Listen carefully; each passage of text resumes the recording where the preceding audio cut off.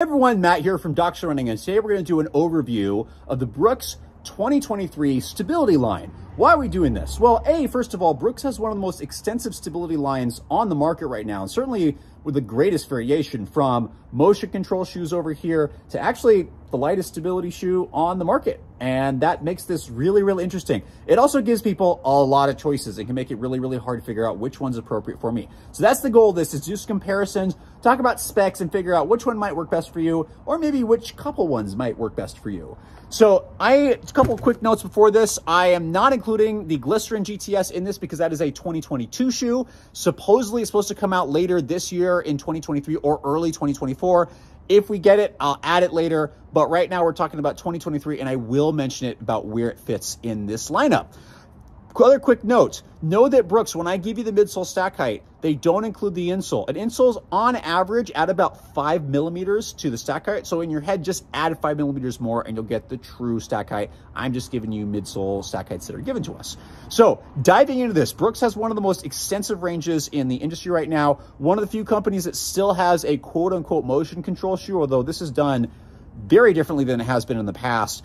The Brooks Beast and the women's version Brooks Ariel is coming in. It's a little heavier, so 11.9 ounces men's size 9, 10.7 ounces women's size 8, coming in at 26 millimeters in the forefoot, 14 in the, 26 millimeter in the heel, 14 in the forefoot, add 5 millimeters for that for the true one, and extensive guide rails, DNA loft. It's the motion control high stability shoe of this entire range. So very different than when I tried running in this and was selling it 10 plus years, over a decade ago when I was working in running stores. But there's still some elements that make this the most stable shoe in this lineup. So who's going to do well? If you need a lot of stability, if you want a walking, jogging, running shoe, and you need a lot of stiffness in the heel and midfoot, this is going to be your best friend. It's different though because it's not as rigid and restricting as it was in the past, and there's actually some flexibility to it, which is amazing. So it makes it a little bit more runnable.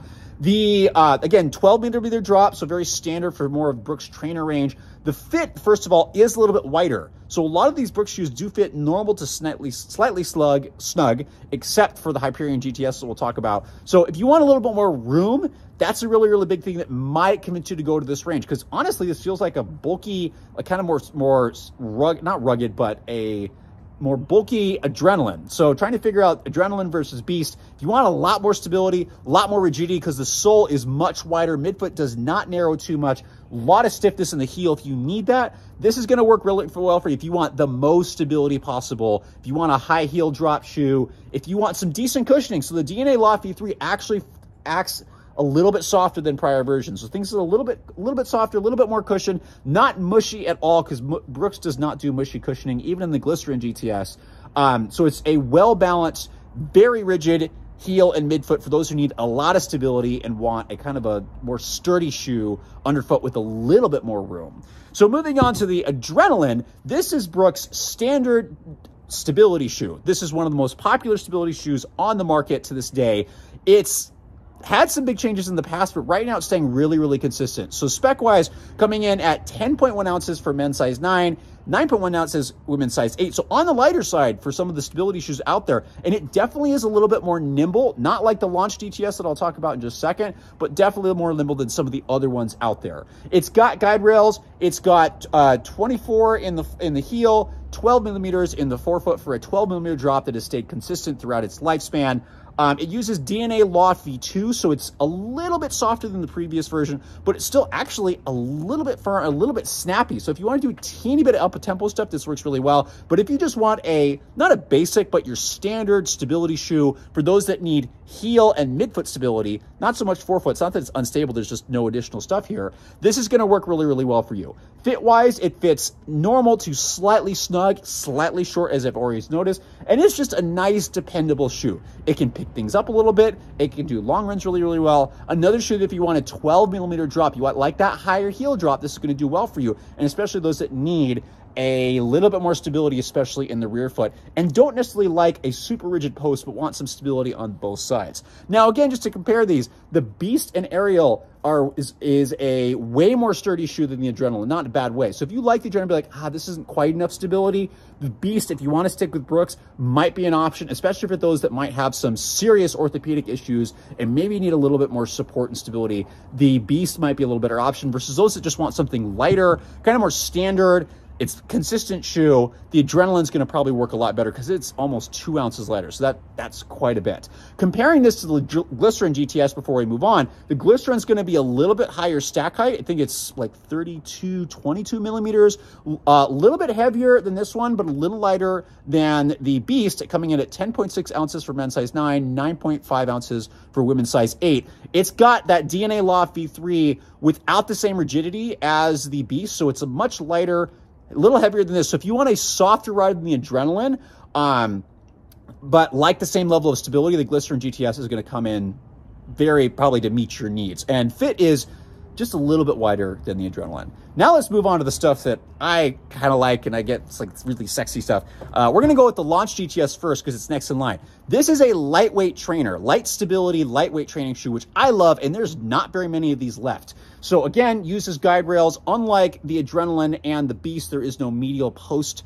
They don't usually talk about, but we've been told that's there. So this doesn't have that. It's just got the guide rails, a little bit more narrow, a little bit more snug performance upper, coming in at 8.6 ounces for men's size 9, 7.8 ounces women's size 8, with a 24-14 midsole stack height and an 8 millimeter drop. So, I'm sorry, 10 millimeter drop. Sorry, going from 12 to 10 over here. This shoe is, if you want lighter, if you want a little bit more snug, this is the shoe that can handle that, and it's a little bit more performance oriented. So I've done daily training in this stuff. I've done a good number of workouts in this. Well, it's not the lightest shoe, and I personally wouldn't use it for racing. It can still move quick. So a lot of people that run in the Adrenaline or maybe the Beast and go, I want a fast shoe. I'm not comfortable with something a little bit more minimal. I want something a little more sturdy and a little snug. The Launch GTS is probably going to do really, really well. The cushioning is not older per se, but it's kind of one of Brooks's older cushioning. It's Biomogo DNA, which is firmer than all the other models that I'm going to talk about, and not firm in a bad way, but definitely snappy and a little bit more grounded than some of the other models, which I kind of like for my daily training stuff. It's been good. Durability has been really good. I've just liked it for its versatility. So a nice, versatile, lighter, mild stability shoe that is stable without being overbearing. Not as it doesn't have as much stability as Adrenaline, certainly not as much as the Beast, but those who need a little bit, this is going to do really well, especially if you want to pick up the pace. Now, my favorite one of the group, the Hyperion GTS, is the lightest stability shoe on the market right now. So for those of us that need a little stability, not a lot of these are dying, right? Saucony Fast Twist disappeared, DS Trainer disappeared. So all the stuff that a lot of us wanted to run fast and disappeared. It's not a super shoe at all. It doesn't have a super foam. It doesn't have a plate, but it can still move, and it's really nice. So this has got DNA Flash, which is actually one of the softer midsoles of this group, despite being lower stack.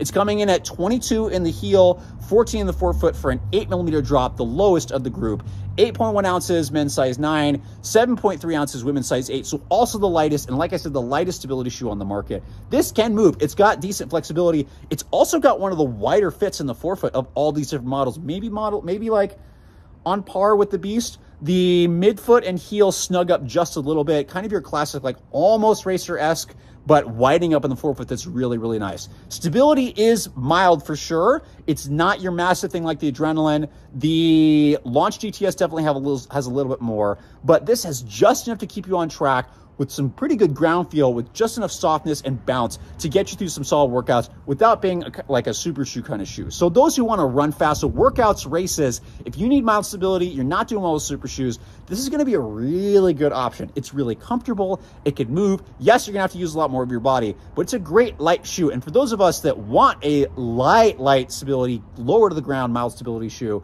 this is awesome. And I'm really excited that Brooks took this leap and came out with this shoe. Yes, there's the neutral version of it as well, just the normal Hyperion, but this was the one I was most excited about because you can move fast in it. It's really, really fun. It's definitely another racing option, probably compared to something like the Adrenaline and the Beast. Could be a racing option for those coming from maybe the Adrenaline. From the Beast, I'd probably jump down to the Launch GTS. But if you just want to run fast, you want to get on the track, this is going to be a really great option. My pair actually has almost 80 miles on it. Outsole is doing really, really well. And that's what I got to give. In terms of if I was going to summarize all this stuff, Brooks, you guys are doing, the durability has been really good on these. That's really a consistent thing through the line, but which one is going to work for you is going to depend on what you want. If you want lightweight racing, Hyperion GTS. If you want lightweight mount stability training, Launch GTS. If you want your standard stability shoe with a kind of a more traditional 12mm drop, guide rails, little medial post, Adrenaline. If you want cushion version of this, Glycerin GTS. And if you want your maximum sturdy, tough, can handle anything, little wider fit, that's where the Beast and the Ariel is going to come in. And Brooks really has a wide variety here. So where they, and I'm just going to call them out on this, where they lack in terms of the super shoe category, they definitely make up in the rest of it for the majority of runners out there looking for safe, good shoes that can handle pretty much anything. And so those looking for stability, Brooks has some really, really solid options. It's a wide range, and hopefully this video helps you figure out which one you like, which one you might gravitate towards. But leave a comment below and say, hey, which one are you most interested in, and which one is working best for you if you've tried it. Thanks again, as always, for watching. Hope this was helpful, and we'll always have new content coming really soon.